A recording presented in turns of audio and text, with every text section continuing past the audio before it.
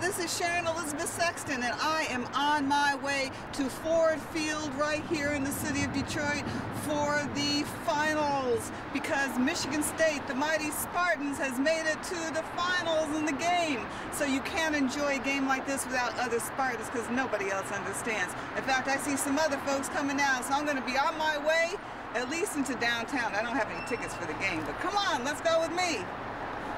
Giddy is perhaps the best way to describe the people in Detroit, both residents and visitors, over the NCAA Final Four weekend that took place for the first time in the Motor City April 2nd through the 5th, 2009. And when Michigan State University, my alma mater, only 90 miles up I-96, won a seat at the Final Four, Detroit went into party mode. Then the nearly impossible happened. MSU made it to the NCAA championship match with the Tar Heels of North Carolina.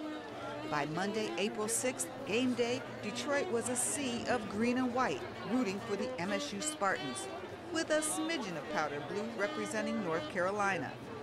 North Carolina! North Carolina, baby! Michigan State by three. North Carolina! State by 3. Although the weather was unusually bitterly cold for April, the fever pitch around Ford Field was hot. A little nervous about it, but we think we're going to pull it off, so I'll be all right. Go State! Go Green! Go Green! MSU students, alumni, and fans poured into Detroit for the final game, boosting the city's tourist revenues during a time of economic depression. Nearly 73,000 tickets were sold, shattering previous NCAA championship basketball ticket sales.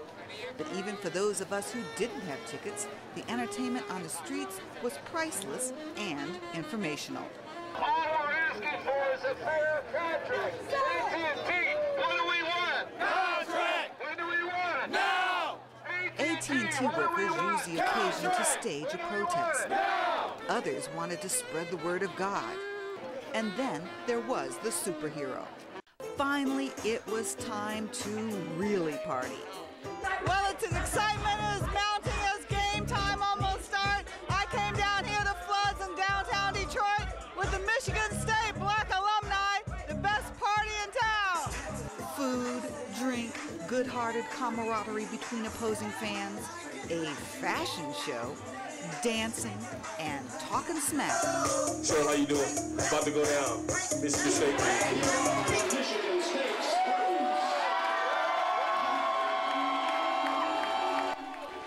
Unfortunately for MSU fans, the North Carolina Tar Heels took the lead of the game early and never looked back. Like the snowflakes twirling in the wind outside, the Spartans sputtered. By halftime, there was no hope for the home team. But there is always next year. We feel like Michigan State. Green, green.